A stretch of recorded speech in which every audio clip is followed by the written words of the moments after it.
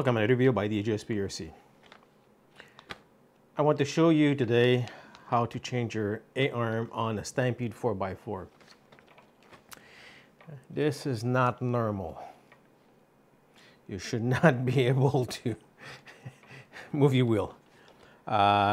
Basically what we're going to go do and put the RPM version on.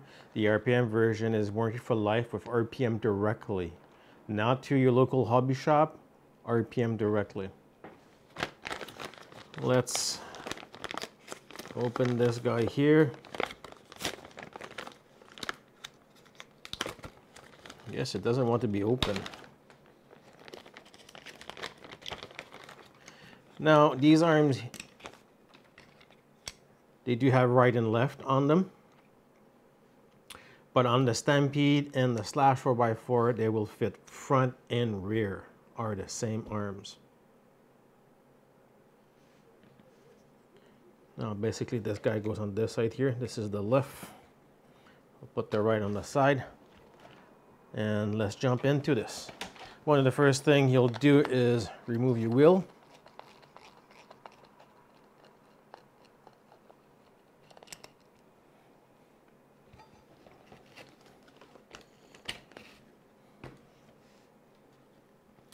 Once you have your wheel in your hand, on the side of the arm here, you'll have a 2.5, if I remember correctly, nut. You'll need to remove that one.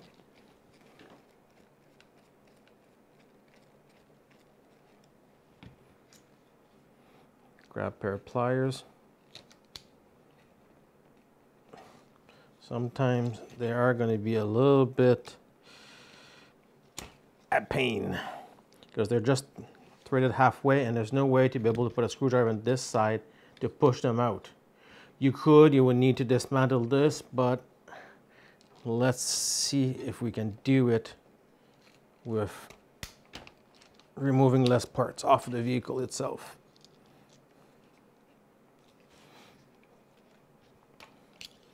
We're gonna go, there we go.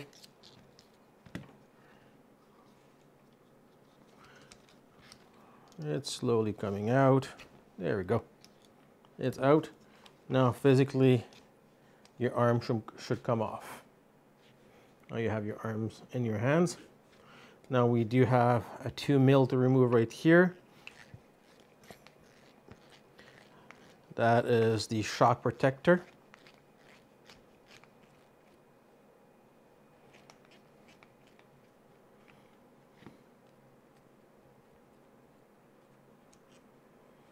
Put the spacer aside.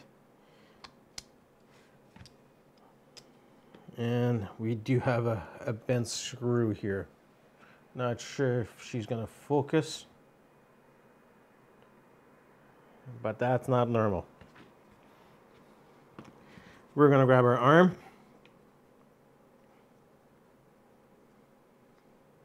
And they all have the same holes. We're gonna go in our spare screw set here.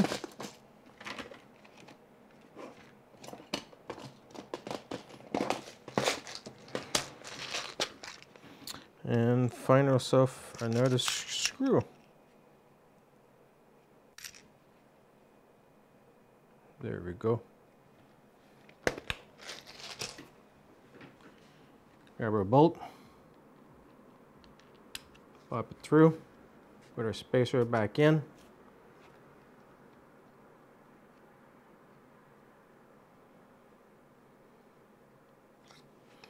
And the best way to find out where it goes, on this one it went right here. That means this hole right here. And let's screw this guy back in.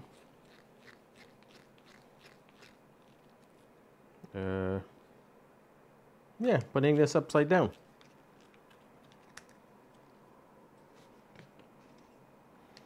It goes on the vehicle like this. This is what happens when you're not paying attention here. Yeah, there we go.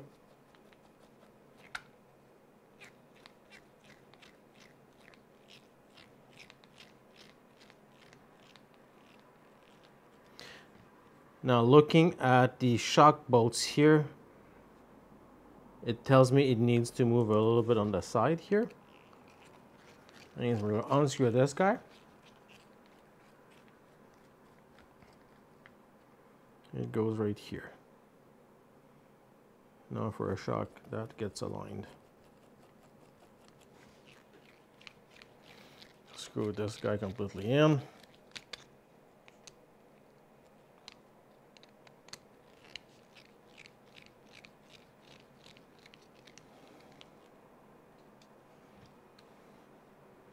Make sure this is seated, and it is. There we go. Put this guy aside. Now before coming back and put this guy here, what I want to do is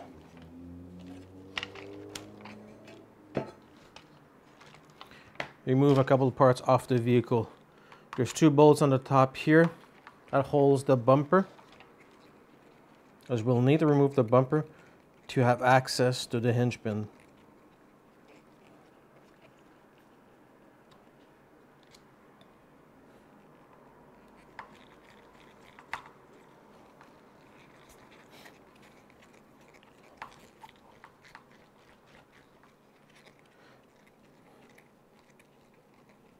Now once we have these 2 screws removed, you see this part slowly comes off. Flip it and remove these 3 bolts right here. These are going to be 2.5s.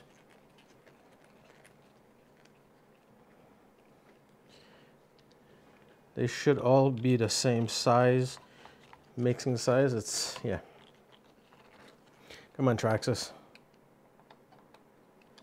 If you go 2.5, go 2.5 everywhere. And I got slippery fingers. Okay, now we have our bumper off. We'll put it aside, and our hinge pins right here. Slide the hinge pins out, and we'll be able to remove the parts of the other A-arm. Now what we're going to do, we're going to insert the RPM one and put the hinge pin back. And sometimes they'll give you issues. They're not going to want to go in. What I do, I use one of my screwdrivers to be able to align it. And then it'll go in. But again, sometimes the back, it won't go in. Try to keep my shock out of my way here.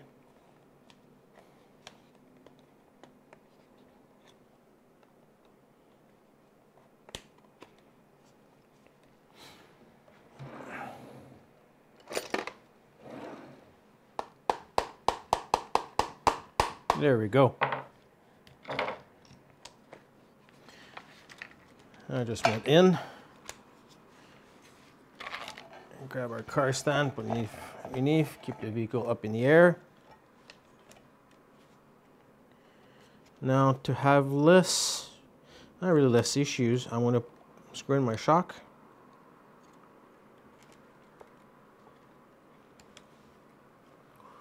Now the only thing I'm trying to do here is aligning. There we go, that came out. Because the reason I want to put it there, because now I'm able to just take this piece right here and move it to be able to insert the shock.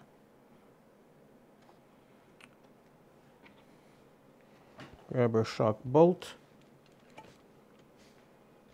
Again, have my 2mm. Insert it to be able to align it.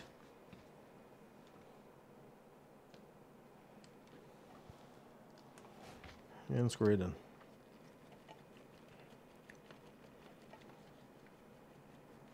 You could do it the other way around if you wanted to. Reinsert it on the carrier if you wanted to.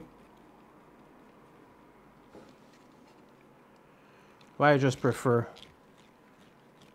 to do it this way, as I'm able to see what I'm doing on the other side here.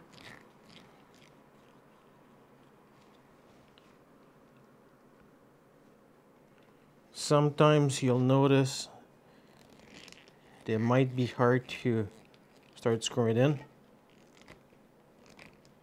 You might need to put a little bit of force to be able to go.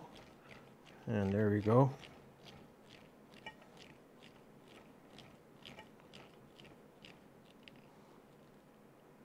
And she's snug.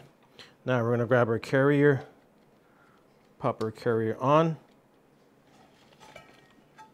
remove from the stand, take our carrier pin, insert it, find our 2.5, it's right here, screw this guy back in.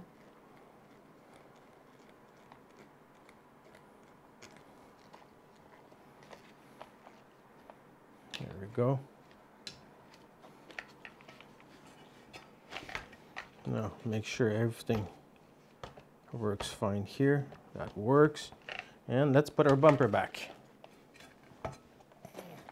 Always start by the opposite. Try to align your front. You insert it. All these 3 screws are the same size.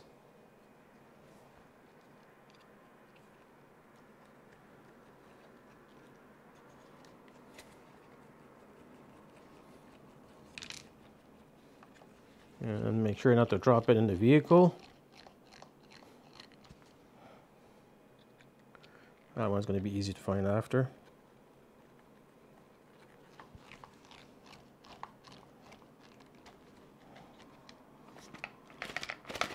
There we go. Shake it a little bit and it comes out.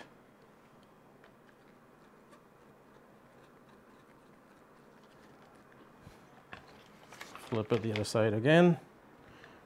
Find our 2 screws from the beginning and our 2 mil.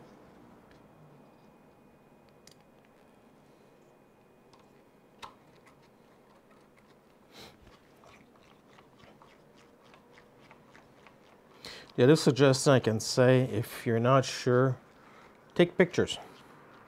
Before you remove a screw, take a picture of it.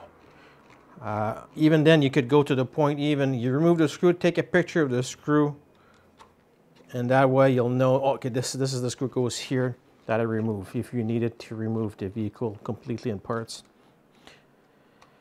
I try to dismantle less possible the vehicle to be able to go do something. I heard guys basically removing the front end completely off the vehicle.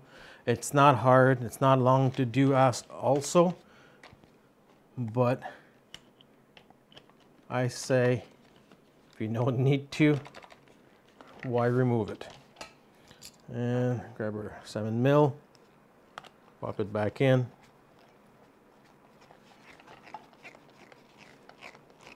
Screw our tire back, and there we go. If you guys have any questions or comments, post them below. I'll be glad to answer you guys. If you like this video, give it a thumbs up right here in the corner. And don't forget to hit that bell notification to get notified when I upload a video. Thank you guys.